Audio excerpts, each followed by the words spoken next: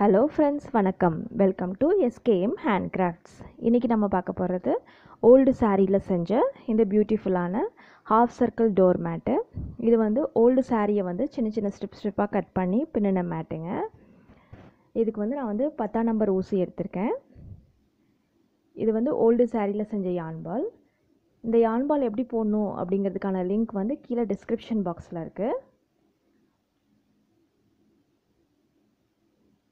ஒரு சின்ன முடிச்சு போட்டு ஸ்டார்ட் பண்ணலாம்.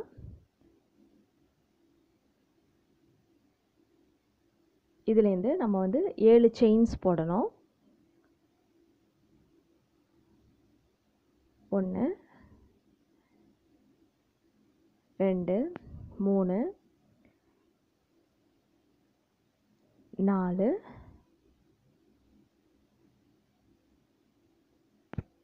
5 6.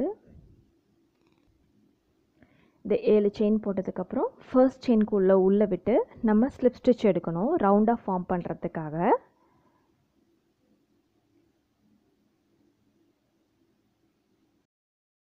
இந்த மாதிரி ஸ்லிப் ஸ்டிச் எடுத்துகிட்டு நம்ம வந்து அடுத்த ரவுண்டு ஒர்க் பண்ணோம். நல்லா எல்லா பக்கமும் டைட்டாக இழுத்து விட்டுக்கோங்க. சென்டரில் ரவுண்டு மாதிரி ஃபார்ம் ஆயிடுச்சு, சர்க்கிள் மாதிரி. இதுலேருந்து இப்போ நம்ம அடுத்த ரவுண்டு வந்து டிசி ரவுண்ட் ஸ்டார்ட் பண்ணுறோம். இதுக்கு வந்து நம்ம 3 செயின் முதல்ல இன்க்ரீஸ் பண்ணிக்கலாம். இன்க்ரீஸ் பண்ணிவிட்டு நம்ம இதில் வந்து டிசி ஒர்க் பண்ணோம். இந்த ரவுண்ட்குள்ளார டிசி ஒர்க் பண்ணுறதுக்கு என்ன பண்ணுறீங்க அப்படின்னா, முதல்ல உங்களோட ஹூக் மேலே யானை ஒரு முறை சுற்றிக்கோங்க. அந்த ரவுண்ட்குள்ளே உள்ளே விட்டு மறுபடியும் யானை பிக் பண்ணிக்கோங்க.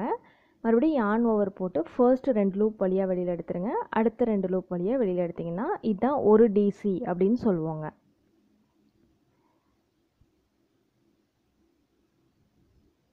பிக் பண்ணி எடுத்துகிட்டு ஒரு தடவை யான் ஓவர் போட்டு ஃபர்ஸ்ட் 2 லூப் வழியாக வெளியில் எடுக்கணும். மறுபடியும் யான் ஓவர் போட்டு அடுத்த 2 லூப் வழியாக வெளியில் எடுக்கணுங்க.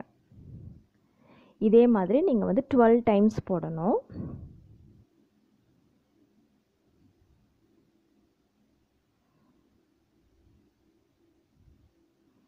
இது 12 டைம்ஸ் போட்டு முடிச்சதுக்கப்புறம், சுற்றி போட்டதுக்கப்புறம் இது எப்படி இருக்குது அப்படிங்கிறத நான் காமிக்கிறேன்.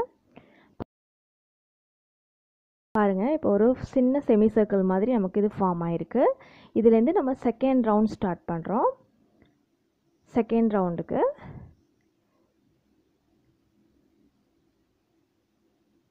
த்ரீ செயின்ஸ் இன்க்ரீஸ் பண்ணிக்கோங்க. இதுக்கப்புறம் இன்னும் ஒரு எக்ஸ்ட்ரா செயின் போட்டுக்கோங்க. இது நம்ம ஸ்பேஸிங்காக நமக்கு இந்த எக்ஸ்ட்ரா செயின் தேவைப்படுதுங்க. இப்போ 4 செயின்ஸ் போட்டு உங்களோட தையலை அப்படியே திருப்பிக்கோங்க. செகண்ட் செயின்லேருந்து ஸ்டார்ட் பண்ணுங்கள். ஃபர்ஸ்ட் செயினை விட்டுட்டு செகண்ட் இதில் ஒரு டிசி ஒர்க் பண்ணுங்கள். டிசிங்கிறது டபுள் க்ரோஷேட்டுங்க.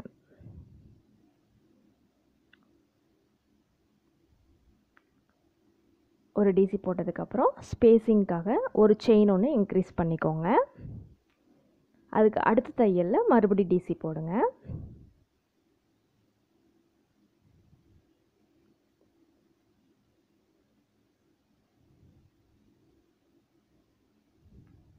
மறுபடியும் ஒரு செயின் இன்க்ரீஸ் பண்ணிக்கோங்க. அதுக்கு அடுத்த தையலில் டிசி போடுங்க. இதே மாதிரி இந்த ரோ ஃபுல்லாக ஒவ்வொரு ஸ்பேஸிங் செயின் விட்டு விட்டு நீங்கள் ஒவ்வொரு டிசி, ஒவ்வொரு தையலுக்கும் ஒவ்வொரு டிசி, கீழே உள்ள ஒவ்வொரு ஸ்டிச்சுக்கும் ஒவ்வொரு டிசி மேலே போட்டுகிட்டே வரணும். இதே மாதிரி அடுத்தடுத்த ஸ்டிச்சில் போடுங்க.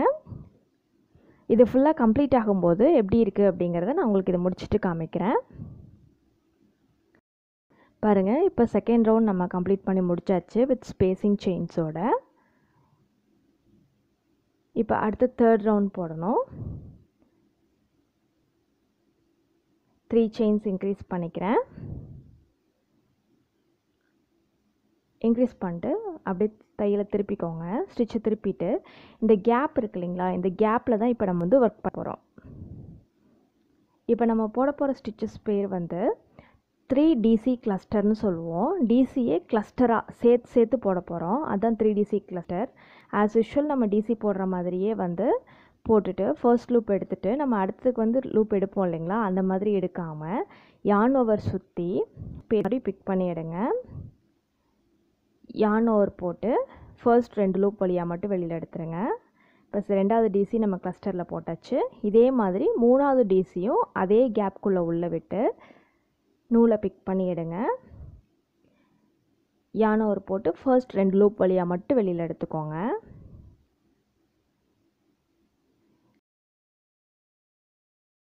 இப்போ உங்களோட ஹூக் மேலே 4 லூப்ஸ் இருக்கு இல்லைங்களா, இந்த 4 லூப்புக்கும் சேர்த்து ஒரே யானை ஒரு போட்டு வெளியில் எடுக்கணும். இதை எடுத்து முடிச்சதுக்கப்புறம் செக்யூரிங்க்காக நல்லா டைட்டாக இருக்கணும் அப்படிங்கிறதுக்காக இன்னும் ஒரு செயின் வந்து நான் வந்து இதில் இன்க்ரீஸ் பண்ணுவேன். இந்த மாதிரி போட்டிங்க அப்படின்னா உங்களுக்கு வந்து 3 டிசிஸ் கிளஸ்டர் ஸ்டிச் வந்து உங்களுக்கு நல்லா டைட்டாக ஃபார்ம் ஆகிடும்.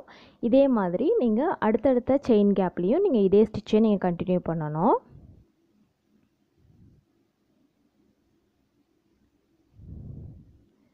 ஃபுல் டிசியாக போடாமல் பாதி டிசியில் விட்டு திருப்பி அடுத்தடுத்த டிசி 3 தடவை எடுத்து அதுக்கப்புறம் ஃபுல்லாக கம்ப்ளீட்டாக ஒரே அவுட்புட்டாக வெளியில் எடுக்கணுங்க.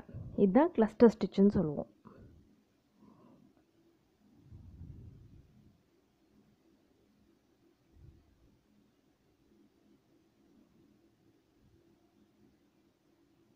இதை டைட்டாக்கிறதுக்காக இன்னும் ஒரு செயின் இன்க்ரீஸ் பண்ணிக்கோங்க. இதே மாதிரி இந்த ரவுண்டு ஃபுல்லாகவே நீங்கள் போடணும். இது ஃபுல்லாக போட்டு முடிச்சதுக்கப்புறம் பார்த்தீங்கன்னா இந்த மாதிரி உங்களுக்கு வந்து ஃபார்ம் ஆகிடும் கிளஸ்டர் ரவுண்டு.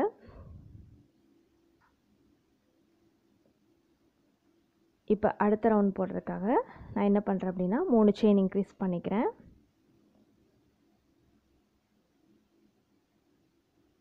இன்க்ரீஸ் பண்ணிவிட்டு இந்த கிளஸ்டரோட சென்டர் பார்ட் இருக்கு இல்லைங்களா, இந்த சென்டர் பார்ட்டில் ஒரு டிசி போட்டு ஸ்பேஸில் வந்து 2 டிசி போட்டு நம்ம வந்து இந்த ஸ்டிச்சஸ் வந்து போடணும் இந்த ரோவில். ஸோ கிளஸ்டர் ஸ்டிச்சோட சென்டர் ஸ்டிச்சில் ஒரு டிசி எடுத்துக்கோங்க.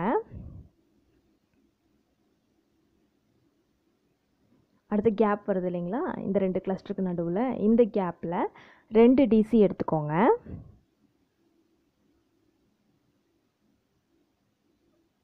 இது ஃபர்ஸ்ட் டிசி.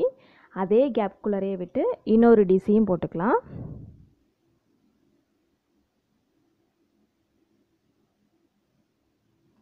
இப்போ மறுபடியும் அடுத்த கிளஸ்டர் செயின் வந்துருச்சு இல்லைங்களா, இந்த கிளஸ்டரில் சென்டரில் ஒரு டிசி போட்டுக்கணும்.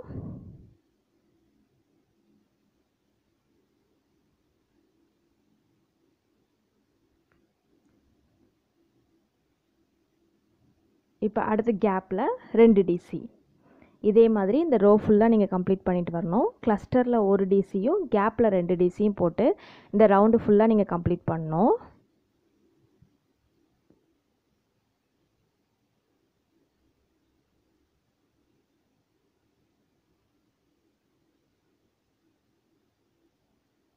பார்த்திங்கன்னா இப்போ இந்த மாதிரி நான் போட்டிருக்கேன். கிளஸ்டருக்கு 1 கேப்பில் 2 டிசியும் போட்டிருக்கேன். இதே மாதிரி இந்த ரவுண்டு ஃபுல்லாக போடுங்க.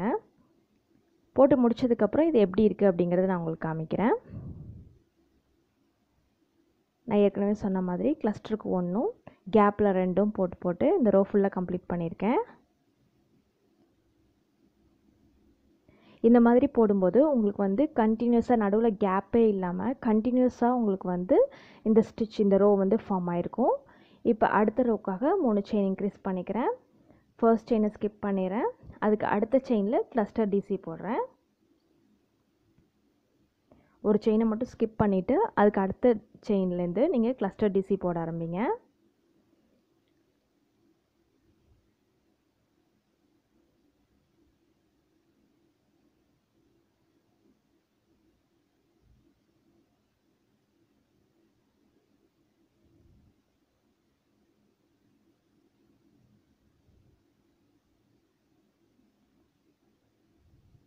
நாலு லூப் வழியாகவும் வெளியில் எடுத்துகிட்டு செக்யூரிங்க்காக ஒரு டைட்டாக ஒரு செயின் போட்டு இன்னும் ஒரு செயின் இன்க்ரீஸ் பண்ணிக்கிறேன். இது வந்து நடுவில் உள்ள ஸ்பேஸிங்க்காக.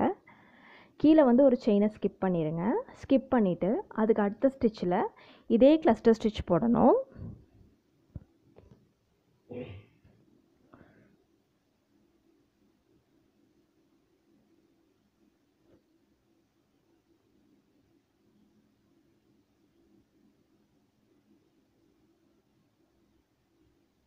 இப்போ கீழே ஒரு செயின் ஸ்கிப் பண்ணிவிட்டு அதுக்கு அடுத்த ஸ்டிச்சில் நீங்கள் கிளஸ்டர் ஸ்டிச் போடணும். ஒவ்வொரு கிளஸ்டர் ஸ்டிச் முடியும் போதும் செக்யூரிங்காக ஒரு செயினும் ஸ்பேஸிங்காக ஒரு செயினும் எக்ஸ்ட்ராவாக போட்டுக்கோங்க.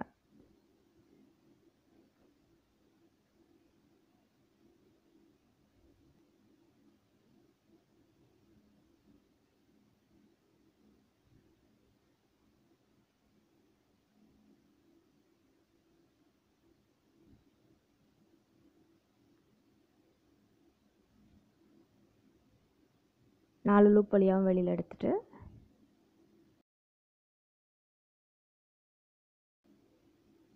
செக்யூரிங்காக ஒரு செயின், மறுபடியும் ஸ்பேஸிங்காக ஒரு செயின், கீழே ஒரு செயின் ஸ்கிப் பண்ணுங்கள். அதுக்கு அடுத்த ஸ்டிச்சில் நீங்கள் இந்த கிளஸ்டர் ஸ்டிச்சை போடுங்க. இதே மாதிரி இந்த ரவுண்டு ஃபுல்லாக நீங்கள் கம்ப்ளீட் பண்ணணும். இப்போ முடிச்சாச்சு.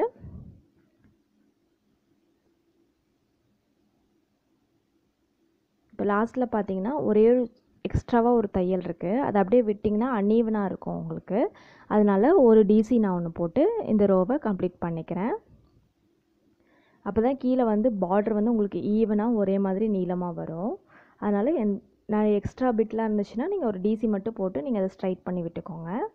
இப்போ அடுத்த ரோக்காக 3 செயின் இன்க்ரீஸ் பண்ணிக்கிறேன்.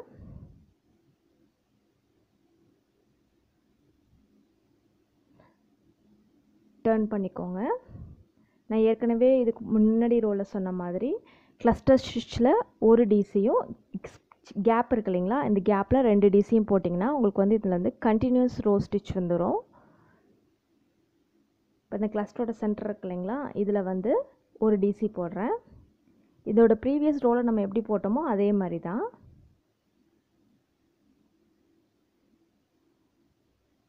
ஒரு டிசி போட்டு அடுத்து 2 கிளஸ்டருக்கு நடுவில் ஒரு கேப் இருக்கு இல்லைங்களா, இந்த கேப்பில் 2 டிசி போடணும். இது கண்டினியூஸ் ரோ, நம்ம ஏற்கனவே இதுக்கு முன்னாடி ஒரு ரோ போட்டோம் இல்லைங்களா, அதே மாதிரி தான்.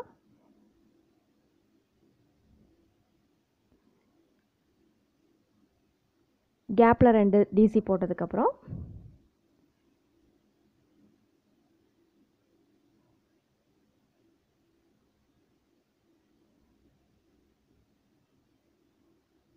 அடுத்த கிளஸ்டர் ஸ்டிச் இருக்கு இல்லைங்களா, இதில் வந்து ஒரு டிசி போடணும், ஒரு டபுள் க்ரோஷெட். அதுக்கு அடுத்த கேப்பில் 2 டிசி. இதே மாதிரி இந்த ரோ ஃபுல்லாக நீங்கள் கம்ப்ளீட் பண்ணுங்கள்.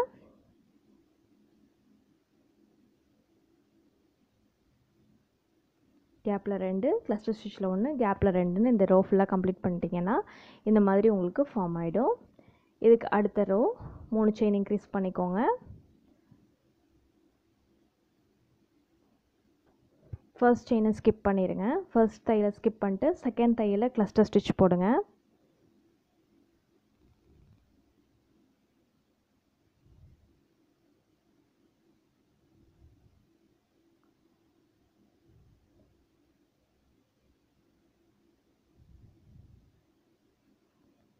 செக்யூரிங்காக ஒரு செயின், ஸ்பேஸிங்காக ஒரு செயின் போட்டு கீழே ஒரு தையலை ஸ்கிப் பண்ணுங்கள். அதுக்கு அடுத்ததில் கிளஸ்டர் போடுங்க.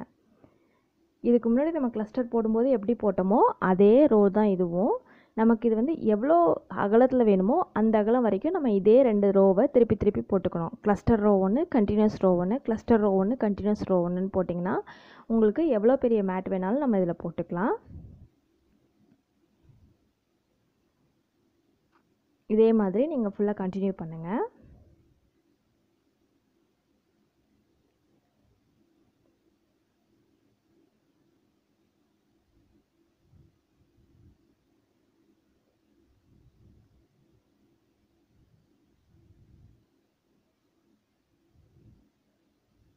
ஒவ்வொரு முறையும் ஸ்பேஸிங்காக ஒரு செயின் வந்து இன்க்ரீஸ் பண்ண மறந்துடாதீங்க. அதே மாதிரி கீழே வந்து ஒவ்வொரு செயின் ஸ்கிப் பண்ணி தான் போடணும், அதையும் மறந்துடாதீங்க.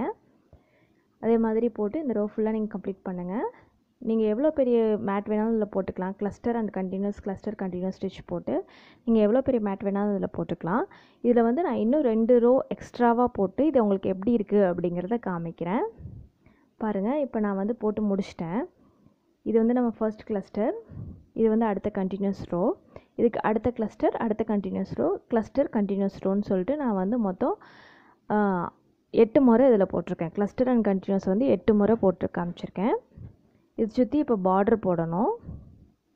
பார்டர் போட்டு நம்ம இதை கம்ப்ளீட் பண்ணிடலாம்.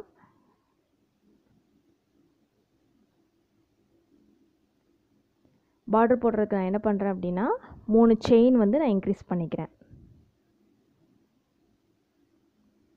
இன்க்ரீஸ் பண்ணிவிட்டு கீழே வந்து 2 ஸ்டிச்சஸ் ஸ்கிப் பண்ணிடுங்க.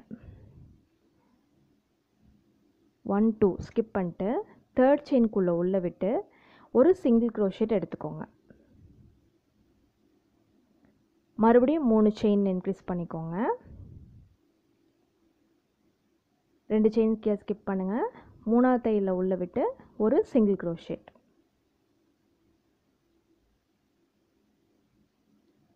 மறுபடியும் 3 செயின் இன்க்ரீஸ் பண்ணிட்டு அடுத்த 3ஆவது செயினில் ஒரு சிங்கிள் க்ரோஷேட். இதே மாதிரி நீங்கள் ஃபுல்லாக போட்டே வரும்போது இந்த மாதிரி சின்ன சின்ன வளைவாக பார்டராக உங்களுக்கு ஃபார்ம் ஆகி வந்துடும். இது ஃபுல்லாக போட்டு முடிச்சதுக்கப்புறம் உள்ள லுக்குங்க இந்த மாதிரி தான் இருக்கும் உங்களோட டோர் மேட்டு. கண்டிப்பாக நீங்கள் இதை ட்ரை பண்ணி பாருங்கள். உங்களுக்கு பிடிச்சிருந்தால் லைக் பண்ணுங்கள், ஷேர் பண்ணுங்கள், இந்த சேனல் சப்ஸ்கிரைப் பண்ணுங்கள். அப்டேட்ஸை உடனே பெறுங்க. தேங்க்யூ.